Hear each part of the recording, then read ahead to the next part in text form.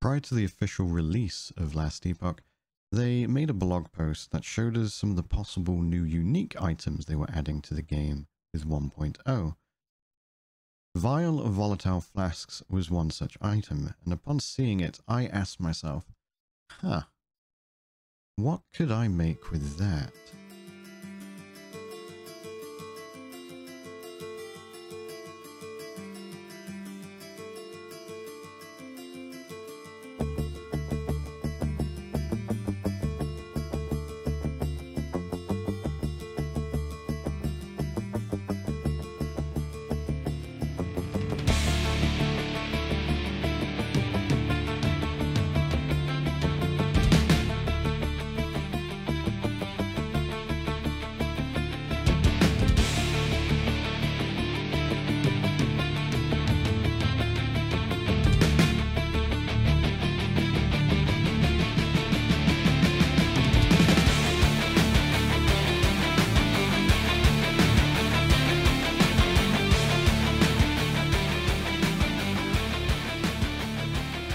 Hello everyone, I'm Brian the Pirate, and I'm going to show you my cold flask apocalypse slash cold popcorn slash maybe just popcorn. I don't know. I'm trying to think of a name. I don't want to just call it something as simple as cold flask explosive trapper or something like that. That's boring. So let me know what you think it should be called in the comments below or whatever. Anyway, without further ado, this build has a few pros, a couple of cons, so let's just quickly cover those before I go into the details of what the build consists of. The pros: AoE. AoE for days. The way the mechanic works is you throw traps, which can subsequently throw more traps, and then those traps throw flasks. So you get this like bunny hop effect, so you clear the entire screen despite the fact you might be only targeting one of the mobs. And then you run to the next area only to find that you've killed everything in that area as well. It feels really, really nice in arena because you just stand on the spot rather, in a smoke bomb, and everything around you is just getting murderated despite the fact that you're just haphazardly throwing your traps everywhere. It's quite tanky. There's a lot of synergy with how the traps trigger glancing blow or give you a lot of glancing blow and dodge. It's very easy, despite being on a rogue, to get max or capped out resistances, and we're going with low life as well, which I know is a bit meta and ordinarily I would probably avoid, but to really get the potential out of this build or out of this item specifically, I thought it was necessary. And everyone knows low life is just kind of tanky anyway, so you know, I won't expand too much on that. One of the cons I would say is it's very item dependent. Not necessarily with the uniques. You can get away with getting and reaching empowered monoliths without doing low life. Obviously, once you get there and you want to push further corruption, I do recommend transitioning to low life as soon as possible. But it's more to do with things like mana consumption. You're going to want a lot of mana efficiency affixes on your gear. Aside from that, if you are into the like trapper style or even totems in either Last Epoch or in Path of Exile, you're going to be very familiar with this playstyle. It's very high mobility. You have lots of time to run around and avoiding attacks because everything is essentially auto-targeted. You throw down the traps and the traps just murder everything and target everything for you. With that in mind, if you're fighting, say, the Emperor of Corpses, or the Corpse Dragon as I like to call him for short, he has a lot of additional minions, so it's actually quite hard to single target him. You'll be throwing your traps all at him, and then the way the traps target with the flasks and other traps that they throw out, it seems to just basically want to target the furthest thing away from wherever your traps land. So you'll be throwing everything at the dragon, and then it will be throwing the flasks at all the millions of zombies it's summoning. So it can make fights where there's a lot of ads involved kind of take a wee while. On the other hand, if there's just one thing on the screen, that thing is fucked. So, you know, it's a bit of a trade-off depending on what you're fighting. But yeah, it's a very comfy build, I've got to say. It's one that once you've got the gear, you can just chill and just destroy the planet. But let's have a look at what it actually consists of, shall we? Okay, so as always, this is somewhat aspirational, although actually relatively achievable. At least I found it to be somewhat relatively achievable on Merchant's Guild. There's going to be some things that you're going to look at and be like, can I get that? If you're playing COF, you might struggle a wee bit. I also probably wouldn't recommend this as a like cycle starter. You can certainly play it as one, but it's going to be a slow burn to get all of these items, because like I said, it's item dependent. There's a lot of uniques. In fact, if you're looking carefully, you'll notice there's only one thing that isn't a unique here. Everything else is unique items. I'll just go over them, explain the reason for the choice, potential alternatives maybe, and then you can make your judgment from there. So I'm going to start with Smoke Weaver. You don't need Smoke Weaver. In fact, the vast majority of the time, you're going to just want a really sexy exalted item. However, if you do manage to find yourself in a position where you can buy at least a 2 LP or better Smoke Weaver, or you find one, then get it. The reason for that is mostly because it gives you lots of dodge, which is always nice, but also because the reduced cooldown for Shift. Shift is actually integral for this build, and I'll explain a wee bit more later, but you're not going to cry without it. Otherwise, you just want an item that has critical chance on it. Any kind of dagger with critical chance, it does have to be a dagger, and that's fine, because then that will scale really, really well, and you'll be able to get 100% crit really, really easily. Otherwise, you want mana regen, increased mana regen, and increased cold damage. You could go with crit multi if you prefer, depending on how your flow state is and how you play the build. You'll understand a little bit more later when I go into like rotations and things like that. But otherwise, this is the ideal weapon if you do manage to get a 2 LP Smoke Weaver. Next, we have the Bone Clamor Barboot.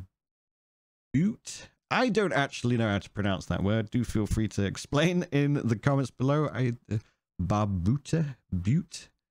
I don't know. I've never worn a barboot. Either way, I digress. It's quite easy to get like a 3 LP. 4 LP is going to be astronomically expensive, but achievable once again with the Merchant's Guild. Anything that I've put as a T7, that's what you want to focus on. So as you can see here, increased damage for skills used by shadows, and mana efficiency for synchronized strike, armor, and the damage bonus taken from critical strikes, and health. The health will scale with low life to actually give you more ward. So I know it sounds crazy. You will probably have like 100 HP at any point, but the more maximum HP you have, the more ward you will get through the low life tech, which I'll explain momentarily. In terms of amulet, it's pretty much a stat stick, to be honest. You want resistances, you want physical resistance and necrotic resistance. The reason you want necrotic is because you want to get as much resistance as possible. As you can see down here, we have 261 with this gear, and that's because it scales with 1 ward per second per 3% uncapped necrotic resistance. Now, some people who are newer to the game may question this, and even I question it because the spelling. It says uncapped, which you would think means anything less than 75, but every single forum post and everything I've seen implies that it actually means overcapped. So you want to stack all the necrotic resistances. So yeah, that's why we've got the bone amulet. Lots of necrotic resistance on there. You want throwing damage for the flat damage, increase cold because everything will be cold damage that you're doing. You want poison resistance, and you want health again to get your maximum health up because that will result in more ward down the line. Now let's have a look at this bad boy, the Vial of Volatile Ice. This is what makes the build. Now I'm going to say right now, I think if you didn't use the Vial of Volatile Ice and you just went with like a poison or all fire damage version of this build, you will probably get a lot more damage out of it. I haven't tested it yet. I plan to once I've got it in the perfect spot and I get to experience it firsthand. But I suspect you could just get rid of this Vial of Volatile Ice, go with dual wielding instead, which would alone give you loads more damage, and then you just basically synergize everything with fire, which again has potential to give you quite a bit more damage. However, one of the things that makes this build so comfy is because everything you do is cold damage, everything is getting chilled and or frozen. And chill is inadvertently damage mitigation, because if you freeze or chill things, their attack speed is dramatically slowed, their cast speed is dramatically slowed, their movement speed, etc. So you're receiving less incoming damage. So it's going to be a case of, do you want to do lots of cold so you can feel safer, or at the risk of having more damage come at you, do you want to go with fire and get lots more damage? So that's something that I'll elaborate a little bit more on at the end of the towards the end of the video. Otherwise, getting a 4 LP Vial of Volatile Ice is really easy. There are so many of them on the Merchant's Guild at the moment. I bought one for, I think it was 200 gold. Sorry, 200,000 gold. I tell a lie. 200,000 gold, and I managed to get a tier 7 cold and tier 7 ward per second catalyst as well, that I think ended up having poison resist, and I ended up rolling elemental damage onto it, and that was 200,000 gold as well, coincidentally. Some maniac put it up there, so I bought it immediately, quickly crafted the item. But the 4 LP, more than achievable. Almost every single one that you will see is less than 1 million. Obviously it varies somewhat on the rolls. The only rolls you actually care about though is the increased area skills and increased cold damage. You don't really care about the freeze rate multiplier. Like, it's nice, but you don't care.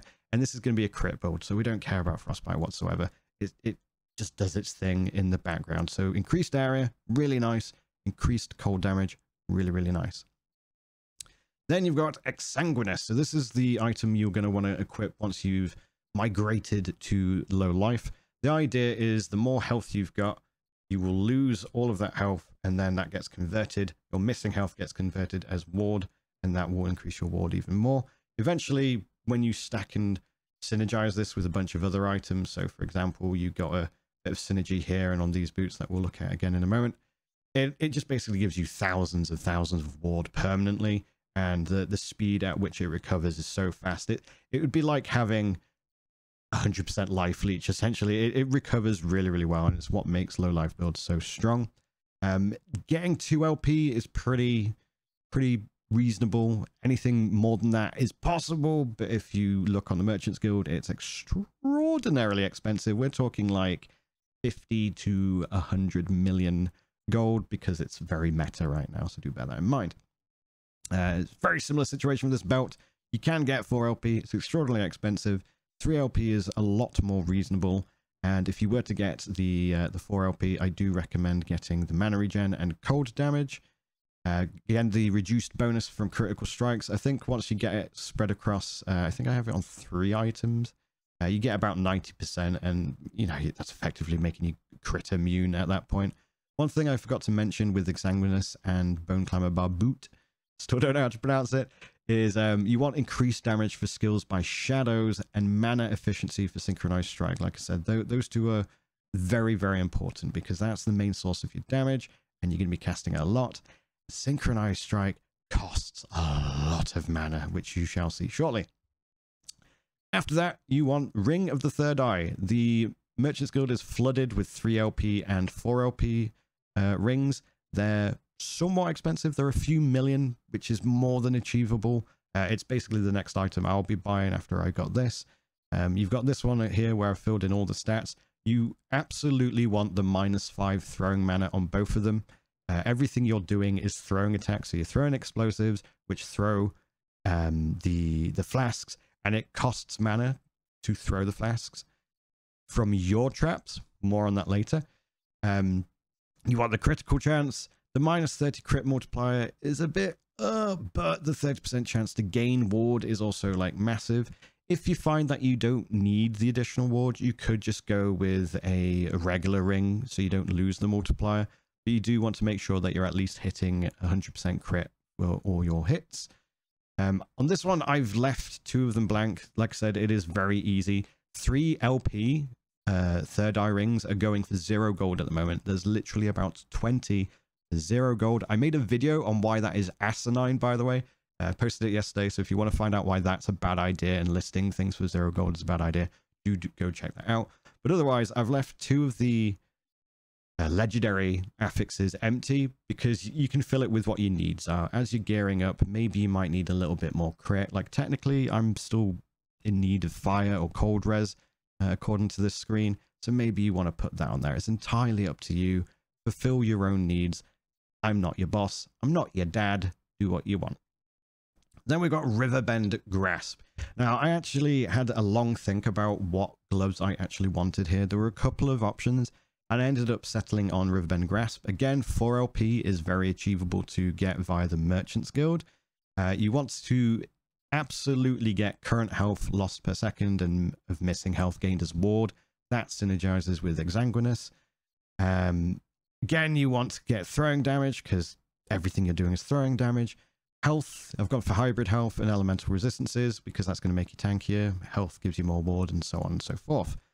Some other things that are kind of helpful. You've got the flat damage built into the gloves already. Increased dodge, which is nice. Again, more health. The increased throwing damage overall. The chance to throw an axe, you don't care about that. It's very memey. Sometimes it makes me chuckle when I'm throwing traps in one direction and then an axe just flies off into the distance, only for it to hit another monster and attract it. It does bugger all damage. You really don't care about that bit. Then you want Transient Rest. Much like with the gloves, I had a long, hard think. There are some boots. I think there's at least 2 pairs of boots that are synergistic with cold, but they're both more in line with doing Frostbite, which is an alternative version of this build that you could do. I'm not 100% sure if it's going to be stronger for you to focus on the dots in lieu of doing a crit build. Again, that's something I'll talk about towards the end of the video a little bit more. There is definitely potential there, but with the crit build, you would definitely want Transient Rest. It gives you physical, poison, and necrotic damage. You want all the necrotic damage. It gives you a fair chunk of movement speed. And then when it comes to getting a 2 LP, again, it's very reasonable, very achievable. 3 LP is also doable, but it gets very expensive. 4 LP, I don't think at the time of recording this video there were any on the Merchant's Guild. So for this one, again, you want the ward gain thing, because the more ward you get, you're constantly spending mana. So you're just getting lots of ward, getting really, really tanky. You will be using shift a lot as well, so it gives you a fair chunk of ward at that. You want increased movement speed, because movement speed is king in action RPGs. And again, you've got the armor and the reduced bonus damage taken from critical strikes. This paired with the other 2 sources that I've got it on the belt and helmet, it results in 90% not less damage from critical strikes. You're basically crit immune at that point, so it's really, really nice. This item is cheap when it's not got LP on it, and extraordinarily expensive when it has got LP on it. Depending on how good you are at the game and how great your mobility is and avoiding skills and whatnot, you could potentially get away with not using this and maybe have a really good, well-rolled, whatever the Gambit Rogue relic is called again. It's probably around here somewhere. Gambit of the Erased Rogue. You could potentially use this one. You're going to have shadows up all the time, so you're going to get a lot of damage reduction. It's only a 1 in 6 chance. It's not scaling that with the amount of shadows, but you could have up to 5 shadows on screen at once. It's kind of nice. +1 to the skills isn't mandatory, but it would help, and it gives you a wee bit more crit as well. So there is room to play around with this item. It's entirely based on how comfortable you are and how much ward you're gaining from all the other sources. Like, if you've got all of this, you could probably get away with throwing this one out. I haven't put any stats on it in terms of legendary potential. One, because it's incredibly expensive, but if you do get lucky enough to get 1, 2, 3 LP, maybe you win the lottery, you can share your winnings with me and get a 4 LP as well. In that case, put what you want on it. Again, fulfill your own needs. If you're lacking some res, whack some res on there. If you want more ward or more mana, do that too. It's entirely up to you. When it comes to the idols, the idols are pretty like standard for these. I've left these 2 blank again because honestly, you don't want an Ateran one, because the Ateran ones are just a pipe dream. You're not going to need the dodge, honestly. Everything else is kind of wank. Whereas with the Ligonian ones, you've got a bit of room to play around. Do you want more armor? I don't know. It's up to you. Do you want more mana? Sure. Don't bother with stun avoidance. It's shite. Ward retention might be something you want. However, it's entirely up to you. Again, fulfill your own needs when it comes to that. For the rest of the idols, however, they're very standardized and very cheap apart from these. I'll come back to those in a moment though. For the large idol, you're going to want increased area for throwing area skills. That's a bit of a mouthful. Increased damage for skills used by shadows. Again, your shadow is going to be your main source of damage. Now, you may be asking, Brian, why not get the acid flask one? I shall explain. Increased area with acid flask is 7 to 20%. Increased area for throwing skills is 6 to 19%.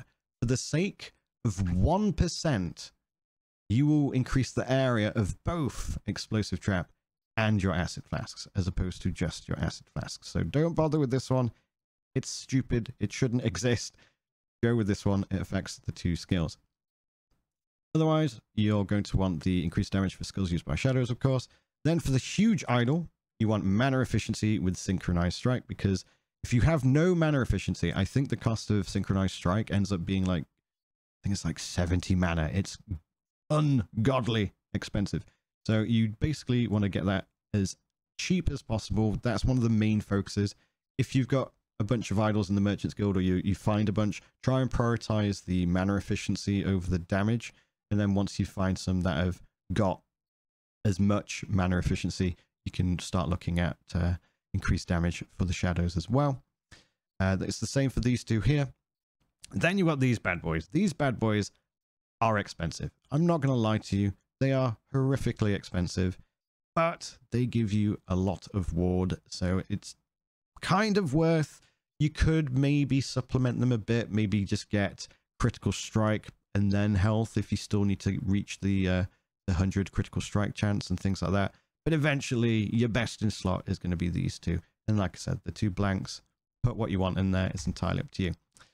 Then when it comes to the blessings, these I've left blank because they're item ones. Do what you want. Like, I don't know. Maybe you want lots of relic shards for poops and giggles. That's entirely up to you. But when it comes to the actual defensive based ones, it's a rogue. Rogues don't have a lot of sources for defense. So the best place to get them is from your blessings. So you've got your void resistance. You've got your necrotic resistance, which is really important in particular. You've got armor. You've got a bit of choice with this one, honestly. You might potentially want to go for frailty on hit. It's more damage mitigation. Endurance is useless because you're a low life build. Maybe you need fire resistance depending on what gear you've got at the time.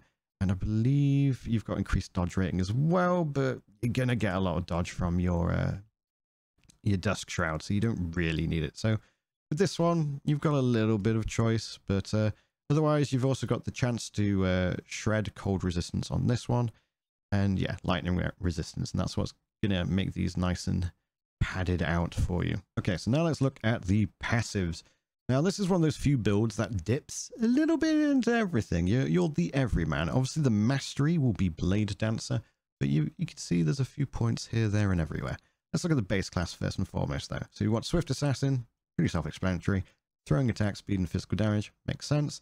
Steady hand, lots of dex and health. More health means more ward. You've got dodge and parry. You're doing this for the dodge rating. Technically, you are also doing it for the glancing blow.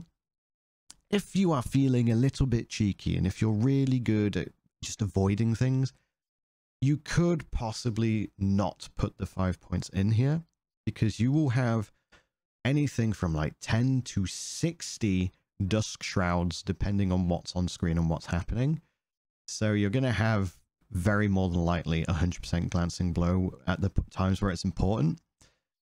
I personally would keep it spec'd, however, because there's going to be those moments when you first load into an echo or first approach a boss and you haven't gained those stacks yet, and maybe they get a cheeky shot off at you, and if you're really unlucky, he just one-shots you. So you've got to be careful with those types of things. You may not have had a chance to build up your ward yet, etc. So it's entirely dependent on you, but you could potentially spec out of it and whack it somewhere else, like maybe armor shred and things like that. Otherwise, you want the critical precision for the increased critical strike chance per dagger. You're only using the one dagger, but that 64% is what basically carries you over the line with reaching the 100% crit chance. Next, I'm going to cover the others because there's very little to talk about on those. Focus fire, more dex, it scales with everything, and dodge rating debuff on bosses. It's just nice to ensure that you are hitting them as frequently as possible. For Falconer, you want health and dodge rating from Wilderness Scout. And I've whacked a few points in here for the stamina of the rover. Increased dodge rating is always nice. Increased mana regen is also quite lovely. You've got 2 points in Agile Hunt. That is because you needed it to get to stamina. So that's the only reason. Then you've got Blade Dancer. Now, this is probably the freakiest looking Blade Dancer mastery you have seen in your life. I don't think you're ever going to see something so weird and bottom and top heavy and just an empty vacuum in the middle. But I will explain. So, Cloak of the Shadows, Dex and Glancing Blow. You want the Glancing Blow for the same reason you wanted it before. Plus, you're going to need to put some points in here to get further to the end, so deal with it. Then you've got Shroud of Dusk. Pretty much the same reason. More health to go towards your ward, and a chance to get even more Dusk Shrouds. It's not massively helpful, that part. It's mostly for the health, and again, it's to push the bar along. Once is for the throwing physical damage, and dodge rating if hit recently. Pursuit is for the throwing attack damage, and of course the movement speed is quite tasty. Movement speed is king. Skya Synthesis, I'm not entirely sure of the pronunciation. This, I am in a love-hate relationship with. You're speccing into this one because of the increased shadow damage. But, depending on how many of the low-life items, or low-life meta items you have, it can be a wee bit sketchy, because when you create the shadows, particularly when you're spamming and using Synchronized Strike, you're healing, and the more health you've got, the less ward generation you have, so it can be a little bit nauseating, but at the same time, you've given yourself a whole chunk of health, so if you do suddenly run out of ward, you're kind of okay. Like, basically, I don't know how I feel about this one.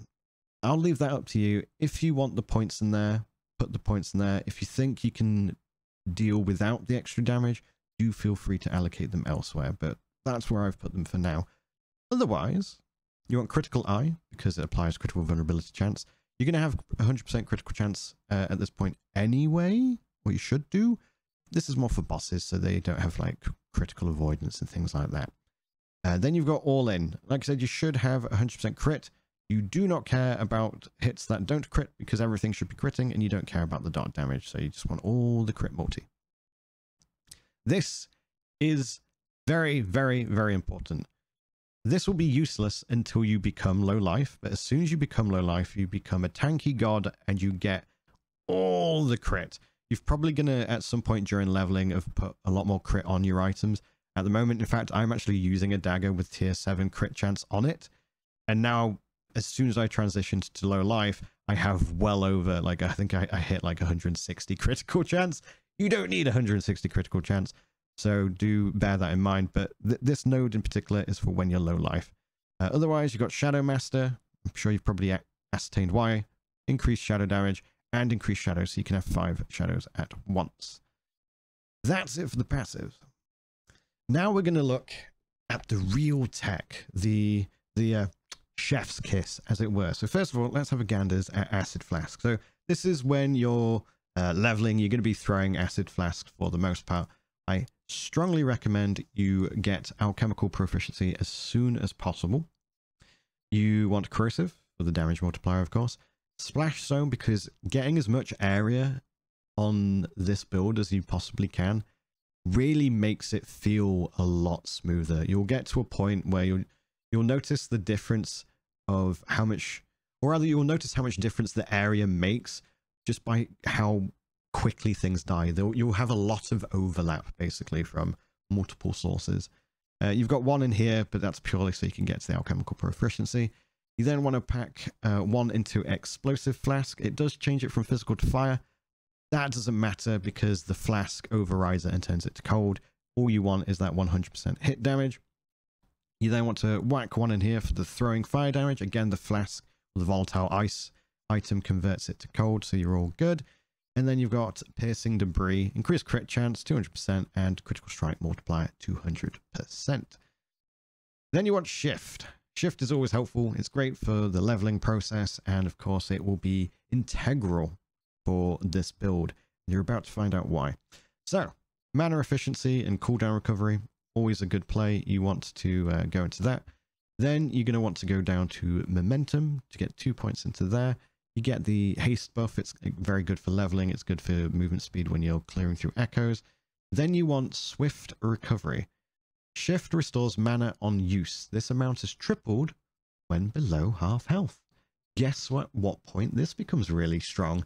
When you migrate to the low life build, you will be spamming this like crazy, pretty much to cancel out the synchronized strike cost because it gets so expensive. As soon as you get into low life, this will really come into its own. You will use it to spam all the time. If you have the Smoke Weaver as well, you will be constantly, you'll probably even be able to keep yourself at capped mana, essentially, with swift recovery. Shadow Slip, invulnerability while shifting is huge. And then you get additional dodge rating for 1 second with elusive after the shift. Great for defense. It literally does shoot up your dodge rating to pretty much 100 for that second afterwards. After that, you want to get Lasting Presence. It leaves a shadow. Again, this is more for when you're in echoes, because you do a shift. It leaves a shadow behind. You drop a trap or explosive trap, and likewise the shadow will throw the traps as well. Deadly Ambush and Brascula's Hesitation. That is so the shadow throws the traps and it just gets multiplicative damage added on top of it. It's really tasty. Now the explosive trap. This is where it gets expensive. Like, you'll be throwing your flasks as you're leveling, directly throwing them yourself, and it'll be fine. Then you start throwing the explosive traps, and that's when it gets a little bit meaty. But it becomes very, very manageable once you get the rings with the minus mana costs, the throwing skills, and things like that. So first, you want to head over to here. During the leveling process, at least, you want to get your maximum traps up to 2. You want to get Trap Sprinkler. Now, I've only put 2 points in here because it gives you 20% chance. And then you whack 1 point in here, that gives you 70. So technically, that's 90%. There's another node we're going to talk about shortly that I'm going to suggest you make a decision on yourself, which might free up a point to whack in here. I don't think you need the 100%. I think 90 is more than enough. But if you do feel like you're going to get more damage out of it, feel free to whack one in just for that 10% extra chance. But I don't think you need it. Then you got Trapuchet. So what happens is you throw a bunch of traps. Those traps throw more traps. And then those traps throw acid flasks. Now, acid flask mana consumption is increased by 70%. So that's why you need the rings, basically, with the tier 7 minus 5 mana cost for throwing traps. Now, I'm going to point something out that may blow your mind a wee bit. This only applies to the traps you throw. Any traps thrown by your shadows and any flasks thrown from your shadows traps cost you nothing. You are only ever spending mana on the traps and flasks that are thrown from you, which is fucking beautiful because you have 5 shadows throwing 3 traps each at this point because they are inheriting all of this as well, and it works out beautifully. So this is like the main tech. You also want the clustered explosives, additional traps throw. So that's what allows you to throw 3 traps at once. Again, it costs more mana, but only for you. And that allows your shadows to throw 3 traps as well. Obviously, it's still expensive, even though it's only you throwing it. You do want to get subtle sabotage. Now, you do like sacrifice a wee bit of damage. Maybe there is an option to basically stack mana on some of those free affix slots in the build planner. So maybe you could get away with not doing that and losing the error and the damage. Personally, it's the way I've gone. The minus 40% is huge. You've got the mana efficiency node. I've only put 2 in here for now. Again, there's a node that you might decide you don't want, and in that case, you could put some extra points in here. You don't really need the extra throwing attack speed. And honestly, depending on the gear, especially if you've got the Smoke Weaver, your shift gives you enough mana to make up for the 1 or 2 minus mana that this would provide you. You've got smoke traps. Explosive trap hits have a chance to grant you a stack of Dusk Shroud. Now, as I mentioned before, you could reach up to 60. That's the highest I've reached so far, and that's without best in slot gear. And you can scale that.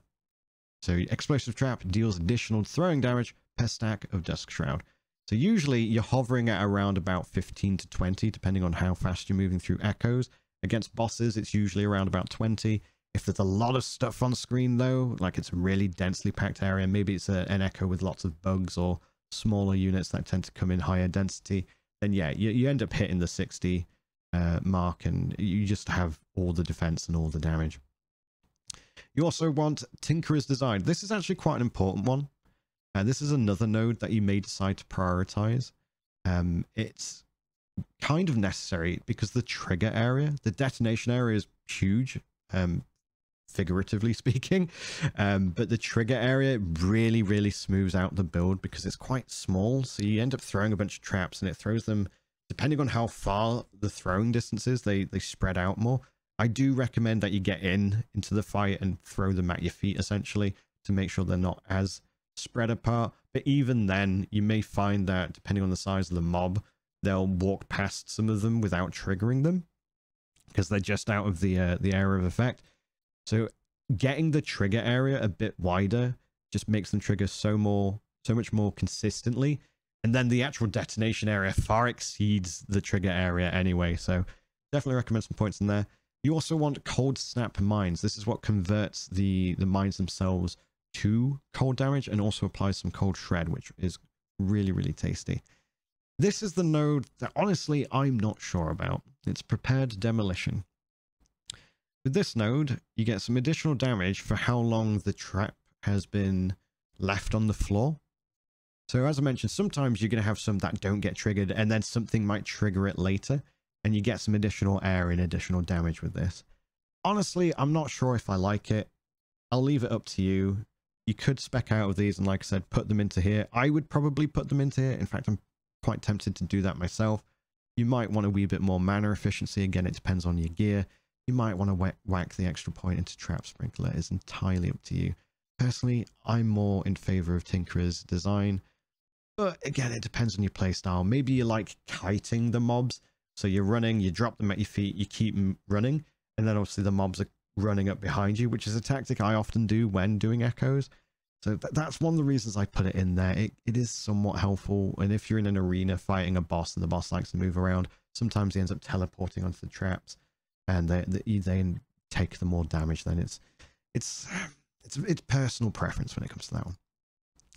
Smoke bomb is very, very strong in this build. I think like it's strong in most builds, but in this one it again smooths it out. It makes it feel a lot more consistent and a lot nicer to play. So you want lingering fumes, because the longer you have lingering fumes, the longer you will have shadows spawning. So later I'm going to show you like the rotations, and you'll see how having a really long smoke bomb is integral to just smoothing things out. But yeah, so you want duration, you want smoke blades because it's going to give you more damage because you're going to be sitting in the smoke bomb quite a lot, especially in boss fights. And then you want to spawn shadows every second whilst you're in the smoke cloud. Generosity is very, very nice. It spreads it out. Again, if you're in a boss arena, you'll cut, like maybe you're fighting Oribus, it pretty much covers the entire arena at that point.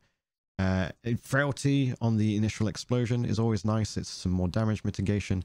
And then I've gone for Moonlight Bomb because Silver Shroud is OP, and once you consume it, you're getting a whole chunk of additional ward on top of that. So it's really, really, really nice. Then you've got Synchronized Strike. Synchronized Strike is a means to an end. You do not care about the damage of Synchronized Strike whatsoever.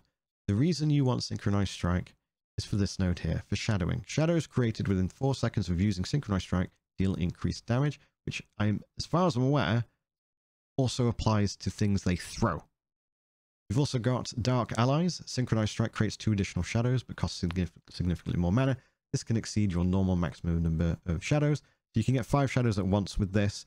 So you do a Synchronized Strike, you do a Shift, which also will apply these nodes, of course, as well. And then you throw your trap. So you're getting quite a chunk of extra damage out of it. You want mana efficiency, of course, because otherwise it costs an obscene amount. The base cost without any mana efficiency, without specing anything, is 40. When you spec all the nodes that give you lots of damage, the Dark Allies and etc., like I said, it gets to like 65, 70. So mana efficiency, very, very important. Then you've got some coordinated cuts. Armor shred isn't a huge thing. Honestly, there's nothing else on the tree that's worth going into. This was more of a, oh, it's the best I'm going to be able to make out of it. So yeah, coordinated cuts, you get some armor shred. It does help a little bit, don't get me wrong. And there's also another source of critical vulnerability chance as well. So yeah, that's the passives and the skills for you. I hope that made sense. I think it works really beautifully. Now I'm going to show you the rotation. Okay, so first of all, I'm going to show you the various possible rotations you're going to want to get into the habit of using when playing this build, just for like optimal damage, I suppose.